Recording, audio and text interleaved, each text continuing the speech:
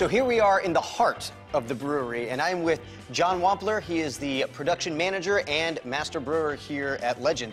John, very impressive setup you have here. Thank you. Tell me about kind of how it all started, what you had in the beginning, and what it's ended up being right now. Okay, yeah, so in 1994, we first started producing beer here in Richmond, and we had a much smaller setup, obviously. We had 4 small fermenters and a 15-seat capacity restaurant, and we kind of organically grew with our sales and our following out in step by step into the warehouse, what we call the warehouse now, and took over some space and added eventually a 12-ounce bottling line.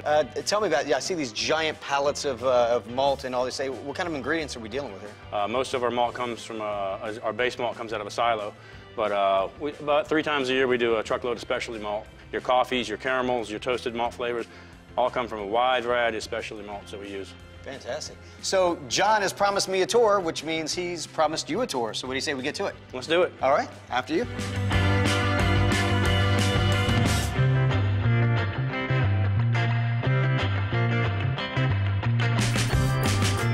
So there are 2 sides to Legend Brewing. There's the manufacturing side where we just came from, right, and then there's the side where the magic happens. So tell us a little bit about this. We're on the cold side of the brewing process where the beer has been brewed and is fermenting currently.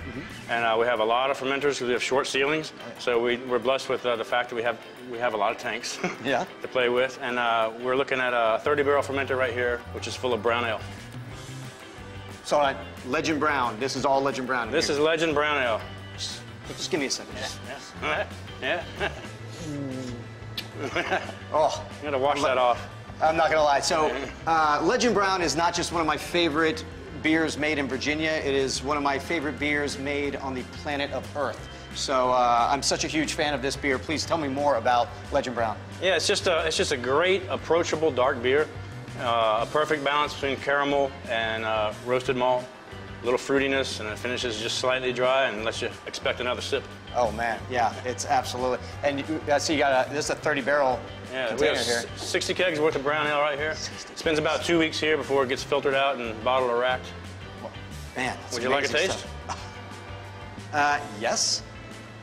Oh man. Oh, look at that. Now this is a little bit yeasty, so just be ready for it. Oh, look at that. Look at it build. You ever drank a beer out of a beaker before? Yeah, it's the first for me. It's fantastic. I mean, even room temperature, it's just delicious. This is absolutely outstanding. So I'm not gonna lie, maybe it's the brown talking, but I can't help but notice that is moving. What's going on? Yeah, we're at the end of fermentation, so we're seeing a little bit of residual CO2 being released from the overflow arm. So that's basically brown just breathing. It's exhaling a little bit out. As the yeast feeds off the sugars, it produces alcohol and CO2, and that's what we're seeing here. So again, Legend Brown is your top seller, correct? Yes. At Legend Brewing, we make about I'd say about 12 beers year-round, plus a bunch of seasonals and one-offs, but Legend Brown Ale is about 60% of our total sales. Well, again, I know you not only brew the beer here, but on the production side, you also bottle it. You mind showing us that process? Absolutely. Sure. Let's go. After you. So here we are at the actual bottling machine because they handle all their bottling in-house here at Legend Brewing. So, John, again, tell me about this machine. What kind of output are we talking about here? All right, we're running it typically once a week. We're running about 90 barrels of beer.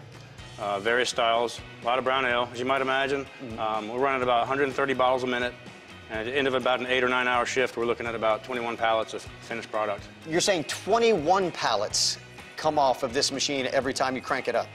So 21 of these, this is just one pallet. 21 of these every time they fire this machine up. And how many bottles is that? It's about 30,000.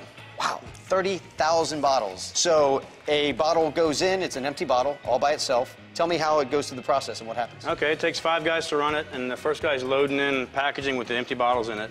They get separated from each other, and then the bottles run down the conveyor. They get a water rinse, a nitrogen drip to drive out all the oxygen, which is terrible for bottled beer. And then they get filled, capped, and labeled, and around the back again, and they meet up with the same case they came out of, and then they're palletized by hand.